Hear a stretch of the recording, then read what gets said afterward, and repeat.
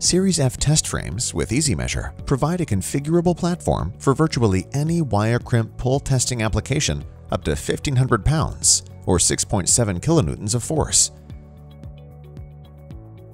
A typical setup includes a Series FS05 force sensor, a G1076 wire terminal pull grip, a Series G1002 dual roller grip for destructive testing, or a G1103 bollard grip for non-destructive testing, eye-end adapters to quickly switch out grips, and EasyMESUR control panel.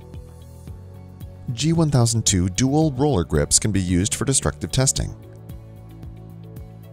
A G1103 bollard grip can be used for non-destructive testing.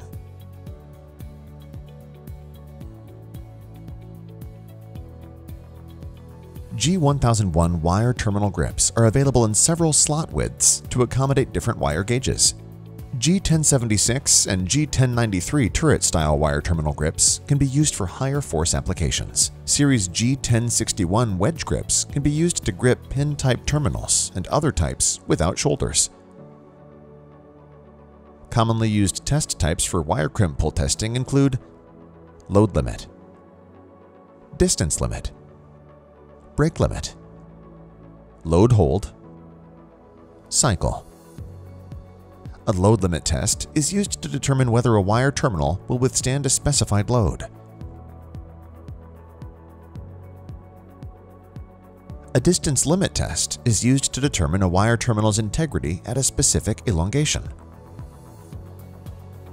A break limit test is used to determine the force at which a wire crimp will fail.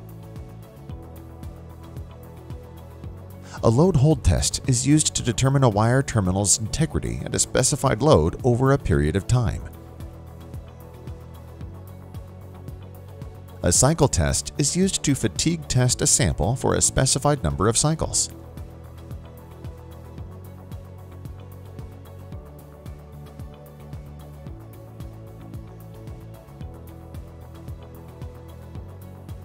View results such as maximum load with corresponding pass-fail limits.